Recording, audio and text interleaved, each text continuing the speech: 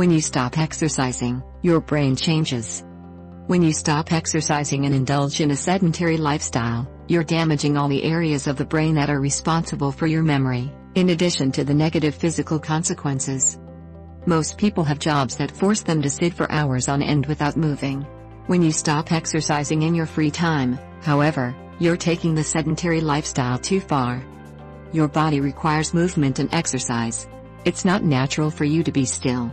That's why many specialists recommend getting at least 30 minutes to an hour of exercise a day. Nevertheless, this is difficult. When you stop exercising, it's usually because you come home from work feeling tired, you're too lazy to get up early, or you've just gotten used to doing nothing. Leading a totally sedentary lifestyle not only damages your health, however, but also causes changes in the brain that you might not be aware of. Let's find out what they are. When you stop exercising, your blood flow decreases. When you exercise, it increases blood flow in your body. It's not just while you're working out, but throughout the entire day. However, it does you no good if you exercise one day and then spend a week without getting off the couch. It's essential to spread out your exercise over several days a week. Increased blood flow is very good for the brain. If you stop exercising for long periods of time, you might find yourself experiencing the following consequences. Your memory will begin to fail. Then, you'll forget what you needed to do or remember because reduced blood flow to the brain causes fewer neural connections. You'll be more susceptible to suffering from a stroke, because it can cause what's known as ischemia.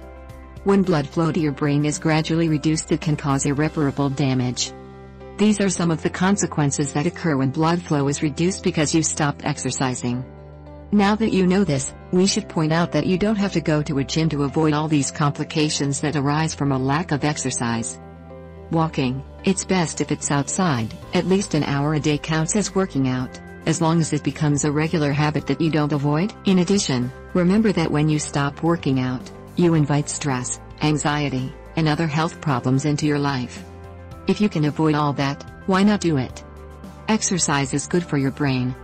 In addition to the consequences of not exercising for your brain, it's important to mention another set of changes that will occur if you choose to adopt a sedentary lifestyle.